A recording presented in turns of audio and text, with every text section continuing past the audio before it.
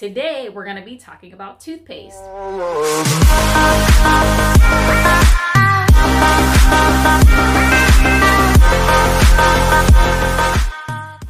Hello everybody, welcome to my channel, Ask Coach K, where you can get all your questions answered about health and wellness. If this is your first time to my channel, please like and subscribe below so that you can get all your questions answered, anything regarding health and wellness. I'll do my best to research and get you the best information possible that I have on the subject.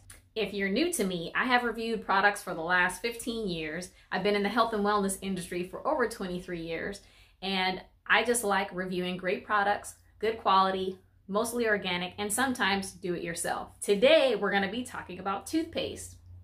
About 12 years ago, I decided I was buying way too expensive toothpaste, and upwards of $12 just to get good quality toothpaste.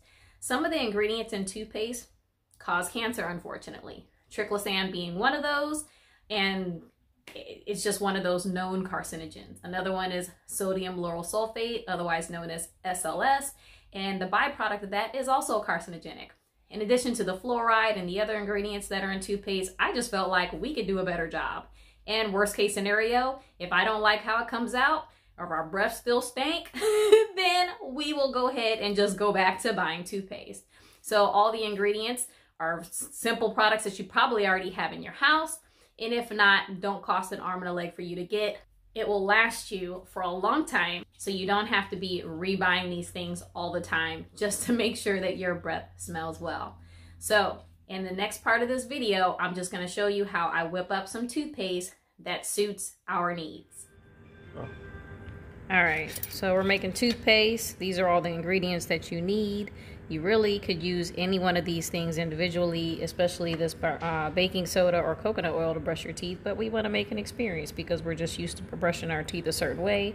So I'm going to just put 3 tablespoons of baking powder. You just want to do equal parts, so it doesn't really matter how much you decide that you want to use. Just use equal parts baking soda and equal parts coconut oil.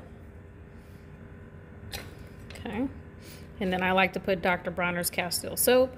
Again, something you can brush with your teeth by itself, but it makes it nice and foamy the way we know how our toothpaste should be. Okay, I put a tablespoon of that. Here's some vegetable glycerin, and this is a humectant, so it just makes sure that you don't get dry mouth. And I'm going to put about a tablespoon of that. Now, if you don't like the taste of the coconut oil, just get unrefined. I'm sorry, you're gonna get refined coconut oil. Okay. Again, you can stop there.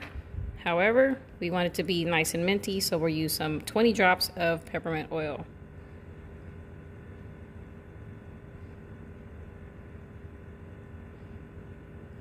Okay. And just because it's my business and because we got viruses going around, we're going to use a couple drops of this clove oil, which is like another antibacterial, antifungal, antiviral. Same thing with the tea tree oil. This doesn't have a little dropper, so I'm just going to put a couple drops of that in there. Then you stir it all up. And now you have your toothpaste. You can use a tiny little spatula to get it off and put it on your toothpaste for every time that you go in there.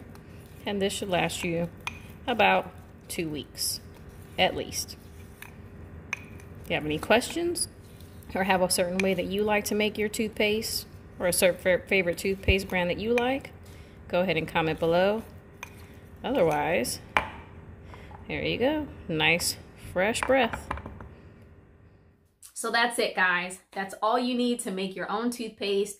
Again, every one of these products alone can give you a great result, but we want an experience when we brush our teeth. We want our breath to smell good all day long. And I have found that with the change that we've made, I totally like it better than any other toothpaste that I've ever tried. As a matter of fact, my 8-year-old, he won't even use regular toothpaste that other people have. I have to package him up a small little package of toothpaste when we go on vacation. So anyways, he loves the toothpaste. If you need it to taste a little bit sweet, you can always add a little bit of honey or stevia or some kind of other organic non-GMO ingredient to make it sweet. But over time, since we've been using it, we found that that wasn't an ingredient that we absolutely needed, so it's not in our thing. If you make your own toothpaste, I would love to know your thoughts. What kind of ingredients do you add, or what's your favorite organic, really great toothpaste that you use? Let me know in the comments below. And again, if you haven't liked or subscribed, please do it now.